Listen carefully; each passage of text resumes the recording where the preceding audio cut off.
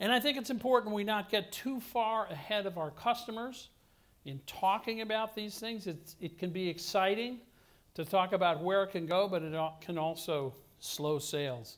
If we look at where companies are investing, you probably can't read all those different sectors, but you can see that none of them, except for technology, are very big.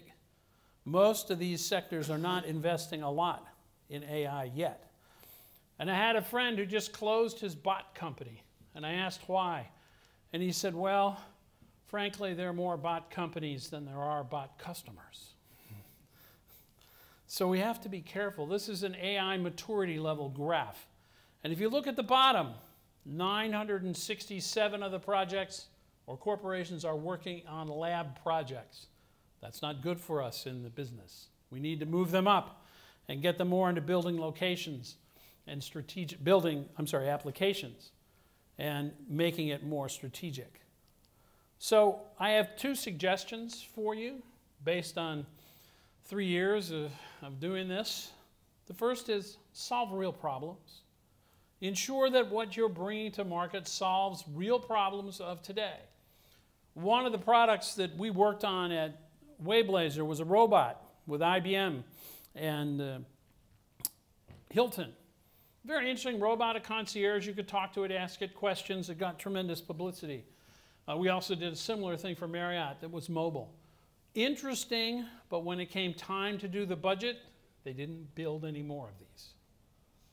Now we're solving real problems. We're turning shoppers into buyers.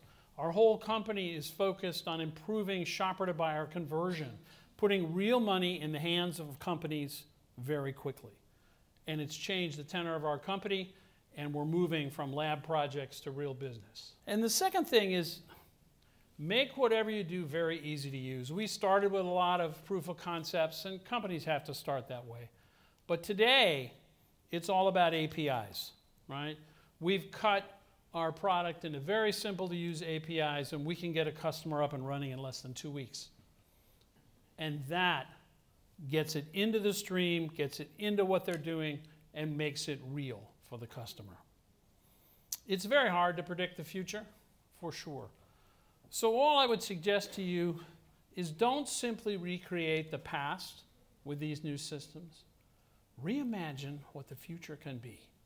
Reimagine how these products can be created. To me, it's kind of like Chef Watson, and maybe you know about Chef Watson. I've done a lot of work with Watson. IBM created Chef Watson this way.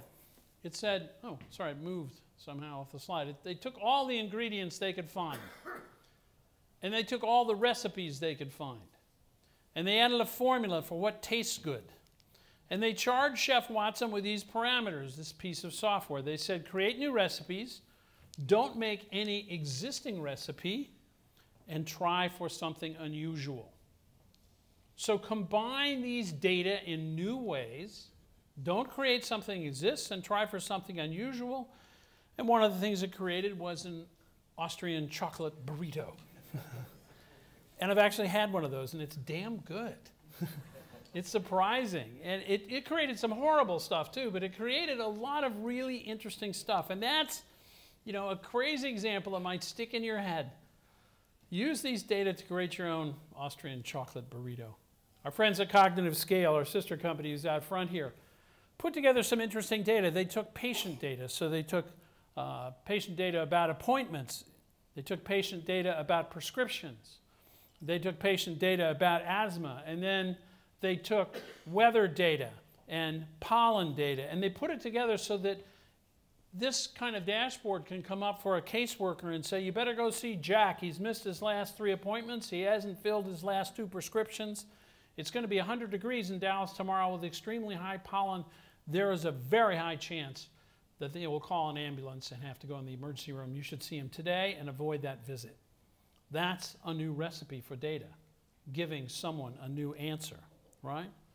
Or redefine, reimagine engagement. So I can use a camera to take a picture of my car wreck and the insurance company can automatically do the claim, or make sure that patients in a medical trial are actually taking their medicine by filming them every day, right?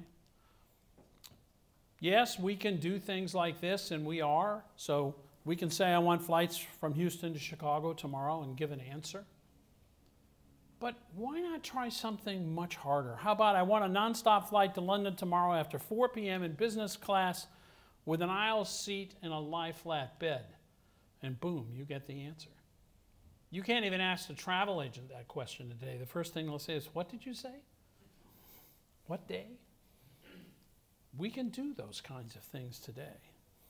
You can be like Luminata and put together patient records and articles and medical graph edges and Phoenix physician curation hours to find the cures for diseases. You can take pictures from satellites and perform economic analysis on retail sales in new ways. Yes, the taco bot is cool. And it's okay to have a bot that can order a taco. But can we do better? Can we do better? General George Patton, who was here in Europe during World War II, said at one moment, I am in exactly the right location with precisely the right instrument at just the right moment in time. That's where we are. That's where we are with AI.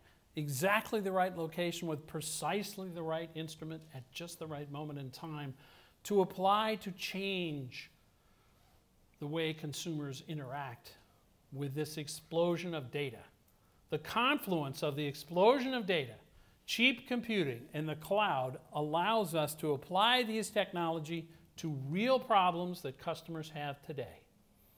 And if we do it right, we won't be talking about AI in a few years. If we do it right, the software in AI will be like the Cheshire Cat in Alice in Wonderland. The software will disappear, and only the smile will remain. Thank you very much.